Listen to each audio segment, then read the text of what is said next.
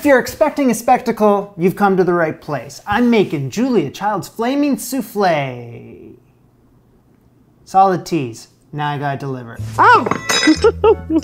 Bon appetit. So I haven't been in this one in a minute. Julia's the French Chef Cookbook. I got an old copy of the book, so I'm gonna be careful while I open it up to page 123. Rum, orange, and macaroon soufflé, flambé, set ablaze. So I have my experience making soufflés. It's all very well documented on this channel. I started off, I don't know, a lost man. You ready?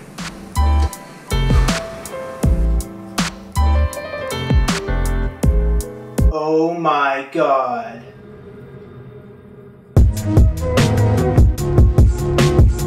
I've figured it out. I know what's going on with soufflés now, and each time I do it, I get a little better.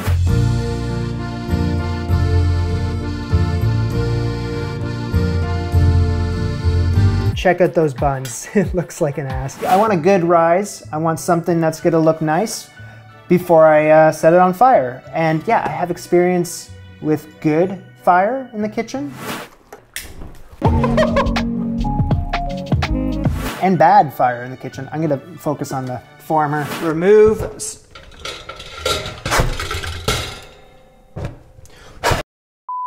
Here is a soufflé which rises nicely, is slow to sink, and which is baked in a low serving dish. Flame it with hot liqueur if you wish a dramatic presentation. We most certainly do. Let's get to work. All right, this is gonna be my soufflé mold today. It's gonna match fairly closely to what Julia is using in her show. She's using something like this, but a little bigger. 9 inches in diameter, 2 inches deep. That's what I'm looking for. Bingo, bango, bongo. I'm gonna lightly butter it up. This next step is something that she does in her show, but she doesn't mention it in the book. Add some sugar into the inside of this mold, and then get that all stuck to the butter. Mold is prepped. Get it off to the side. Don't need to worry about it right now. And 1 orange. Where's the other one? Shit. I got 2 oranges here that I need to grate the rind off. Not the big holes here, but the smaller holes here. Just want the orange stuff, none of the white stuff, please. None of that pith, none of the pith. So I'm using the box grater, just like this. That's because I saw Julia doing it on the show and she looked like a badass. So I'm like, you know what? I want to look like a badass. 2/3 cup of granulated sugar. I'm gonna use this to mash them together. This is the pestle part of my mortar and pestle. And let's mash the rind together with the sugar. Extract as much of the orange oil as possible. Place 6 egg yolks in with this orange sugar. And whisk, please. Beat that together until pale and thickened. You have the option between dark rum or orange juice. I got these 2 oranges right here. It would do the trick. But Julia uses rum in her show. So that's what I'm gonna do in my show. And I need what? 1/4 cup worth. Dark rum. She says if you're not using good dark rum, don't use it. Pour a little in, give it a beat, pour the rest in. Set this bowl over barely simmering water and beat with my wire whip till the mixture turns into a warm, thick cream. This could take like 3 to 4 minutes. The egg yolk's in here, so you don't want it to cook. Would you like to come closer? I think you would. That's all right, just don't stop the whisking. For every second, you want to do 2 strokes. Okay, for every second, you want to do 2 strokes with your whisk. So 1, 2, 1, 2, 3, 1, 2. Thick enough to form the dissolving ribbon. I think it's getting too warm. And Julia takes hers off the heat. She stirs it for a bit. She gets it back onto the heat. She just kind of repeats the process. She says if you dunk your hand in, it's warm. It should be good. It is warm. It's not thickened yet. So Julia says 3 to 4 minutes. Double it. 6 to 8 minutes and counting. It's not thickening up. Thicken up. Got a pretty half-decent ribbon stage going on there.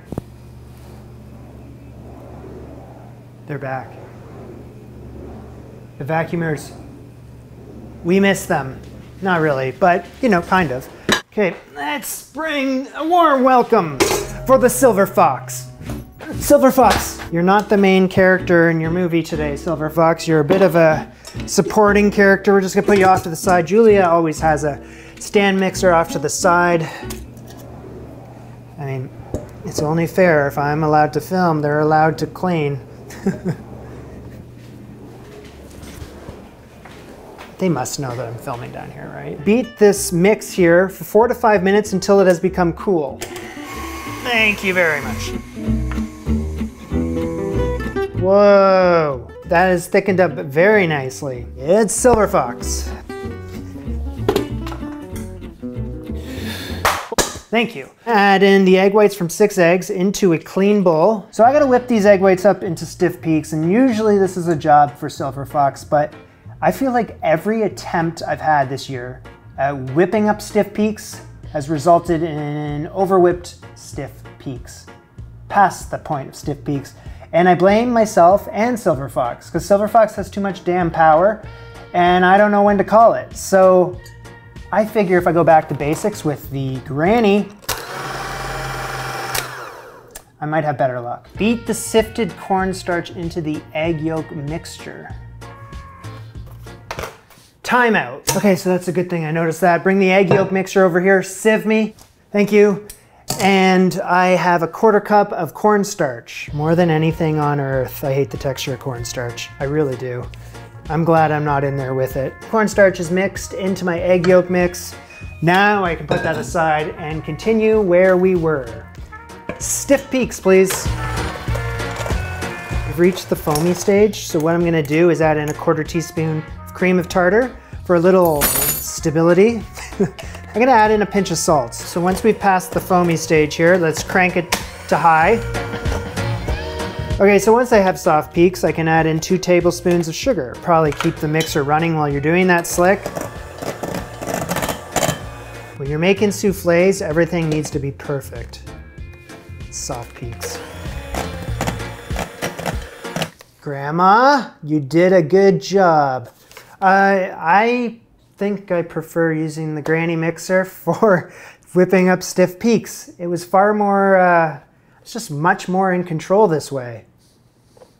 These are some nice stiff peaks.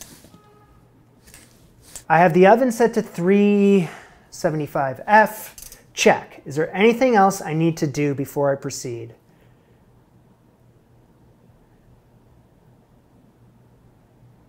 What I'm about to do has never dawned on me in the history of this show, but I saw Julia do this on her show, and I'm like, that was genius. 2 spatulas. Watch. I take a 1/4 of my stiff peaks into the egg yolk mix. Take this spatula. That's just a really quick meet and greet. Just make sure that both are ready for what's about to happen. I don't want to deflate these egg whites. Usually I'm fairly rough with this kind of stuff. I'm trying to turn over a new leaf. Gentle folding today. So cut to the bottom with my spatula and then flip it over. You rotate the bowl. Just repeat that a few times until everything is gradually mixed together, but I do not need to overdo it, Jamie. Everything kind of hinges on what I'm doing right now. You're done. I think that looks really nice. Gentle. Lid on it, and Julia says that can keep for around half an hour to up to an hour if you're good. I just keep that off to the side. Gentle! Okay, so I have to be quick with this story because I have the souffle on standby. But I was today years old when I found out that there are 2 different things called macaroons. First one, I'm very familiar with. It has coconut in it. I've made it before. If you told me to go down to the store to pick up macaroons, that's the one I would find easily. In fact, I did find it today. Okay, well, there's a second one called macaroons, and it is an almond flavored cookie. And when I was watching Julia make this on her show today, she was using this cookie, and I was like, that's not a macaroon. Well, she said it was, so I looked it up, and it is. I don't know why there's 2 things called macaroons, but that is the world we live in, and we're all just along for the ride. Also, there's macarons, so don't be confused with all of these things. French macaroon cookies, you know, made out of egg whites and almond flour. Well, these are actually called Italian amaretti cookies, and I had these left over from my ravioli video. But they are essentially the same thing, so I figure I can just use these instead of going on a massive manhunt for the macaroon cookies I didn't know existed about a few hours ago. Anyway, let's move on. I got lots to do, so I should probably just shut my yap and keep moving forward. 3/4 cup of crumbled macaroon cookies. And I don't need to do too finely a job here. It can be fairly coarse. So now it's time for the souffle mold, and aren't we happy we prepped that in advance? Turn 1/3 of the souffle mixture into the buttered dish. Sprinkle in half of 3/4 cup of macaroons on top of this souffle mix. Add in more souffle mix. Kind of a full house here, but let's just keep the momentum going. The remaining cookies. And then she says the rest of the souffle mix, but honestly, I have a hell of a lot extra, so I'm not gonna use all of it. Honestly, I think I filled this up too much. I mean, my souffle mold is approximately the same size as what she recommends in the book, but I have plenty of leftover here. And this is already like over the top. Ow. I say we risk it and go for it and see how much of a rise we can get out of this. Son of a gun. 375 degrees, middle rack for 25 minutes. Gentle, gentle.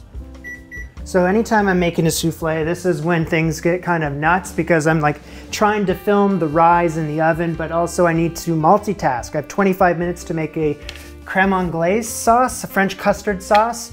And yeah, I gotta focus on that. Simultaneously, I have to make sure everything is clean for when the souffle comes out of the oven and I light that sucker on fire. The egg yolks from 3 eggs. Whisk until thick and sticky, around 1 minute. Little souffle update right now. It is rising. I hope it rises a little more. I wish I could show you. I will after this crème anglaise is done. But just trust the process because I think in those final few minutes is when that rise is really gonna push its way through. Okay, so I gradually added 1/3 cup of sugar and 1 1/4 cup of milk here. I need to, by the droplets, switch hands, beat this in. By the droplets. You got an itch on your nose? Itch it, but just proceed back to what you're doing. You're wondering why I'm doing this right now while the souffle is in the oven and not like well in advance. It's because this is what Julia did on her show. It seemed like a good idea, and now that I'm doing it, it's still a good idea. I'm making it work. Onto a moderately low heat. And what we're gonna do is switch your weapon over to a wooden spoon. Spill some on the stove too, that's cool. Hi, can you see me here? So do not let the sauce come anywhere near a simmer. If you do, well, don't. And also, I need to keep stirring this until it can coat the back of this spoon. So we have a total of 7.5 minutes until that souffle comes out of the oven. And we gotta make sure that everything is ready. How's that crème anglaise? So what I'm doing right now is heating up 1/3 cup of brandy. So let's just make that warm. 2 teaspoons of the vanilla extract into the crème anglaise. Now in the show, Julia says, you know, since we're using rum all day, why don't you switch over to the orange liqueur? So I need a tablespoon of just that into my crème anglaise. Crème anglaise can coat the back of a spoon. We're good. It is now time to remove the souffle from the oven.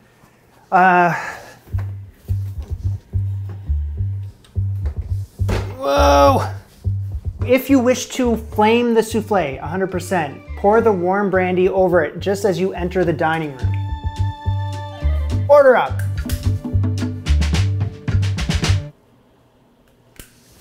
That's not happening. Order up! That's so f***ed up. Order up!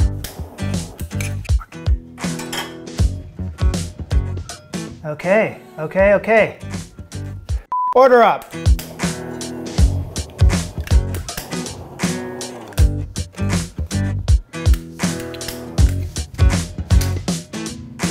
Order up. I don't know what to say right now. I'm not too thrilled with my Flaming Soufflé's performance there. I'm just kind of pulling an audible. I'm not sure if this is gonna work, but this is the only way I can salvage this video. So I filled up 2 ramekins and now I sprinkle a little powdered sugar on top. Take a thumb, guide it around the rim of the ramekin, and that's gonna promote rising in this souffle. This is gonna go in for, I don't know, like 15 minutes or something. I don't know, I'll keep my eye on it. Okay, while those are in the oven, back to this one. I'm gonna cut myself a slice. Can't tell you how miffed at myself I am about filling the mold up with that much souffle mix. Like, I should have just kept it, you know, like a 1/4 inch underneath the rim. Ow, that's hot. But I didn't, and I knew better. Now, that being said, the rise would have been just fine if I could have set this thing on fire, but bupkis. Some creme anglaise on top, at least that's nice.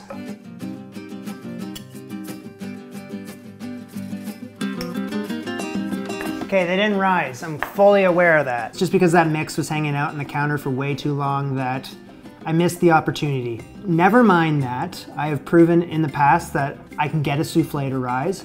This is all about the flaming part.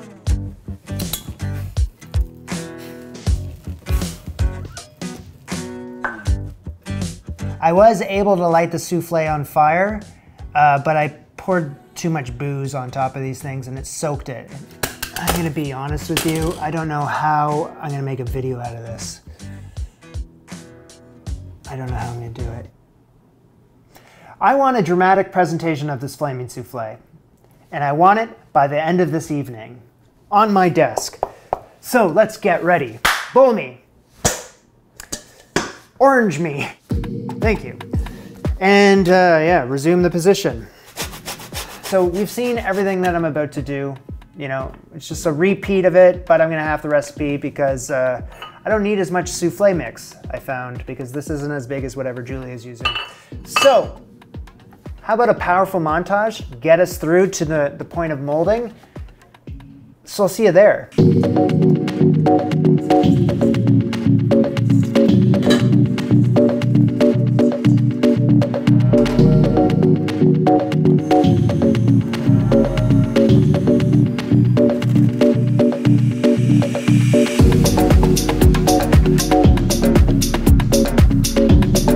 No offense to you lovely people, but I work a lot better when I'm not talking. That's all mixed together, and I'm gonna act super fast right now. Ooh, look, cookies. I'm gonna take my thumb and I'm gonna move it around the edge to kind of clear up some space there between the souffle mix. Okay, I forgot this part last time, but I'm just gonna sieve some powdered sugar on the very top, just a very thin layer of it. Gentle, 25 minutes. All I had to do this time around is add a tablespoon of softened butter into the creme anglaise, and it looks phenomenal. I didn't do that the first time around, forgot, but you know, it happens. Coats the back of a spoon, no problem. It is time.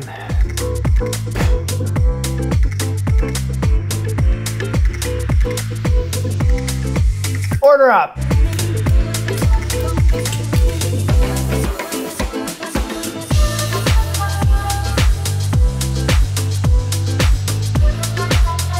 That was the flaming souffle. What do you think? Yeah, me neither.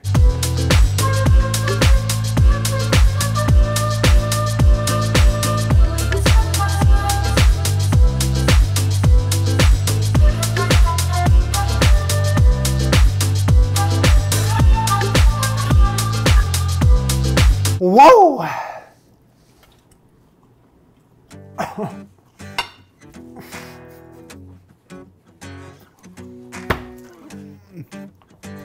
Wow.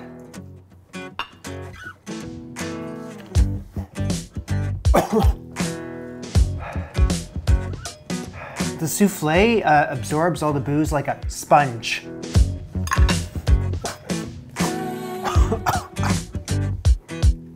You can taste every last drop in there.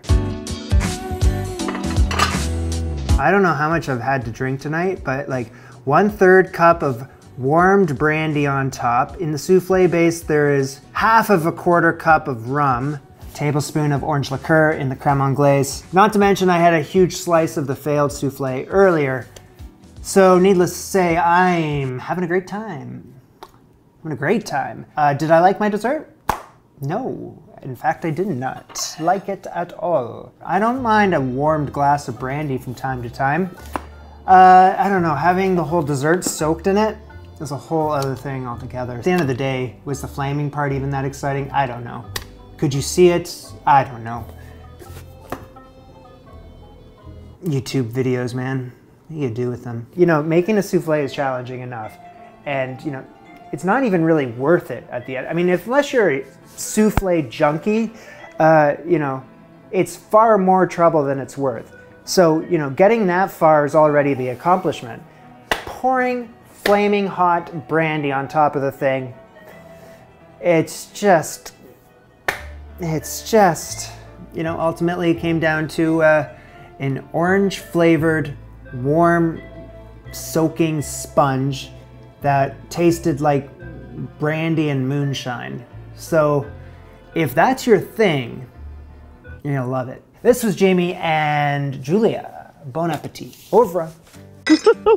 This souffle was far worse than the one earlier, the failed one. I don't know, maybe I went a bit overboard with the booze on top, but I thought it was necessary because we were making a flaming souffle. There is a difference in quality between a flaming souffle and a flaming crepe Suzette.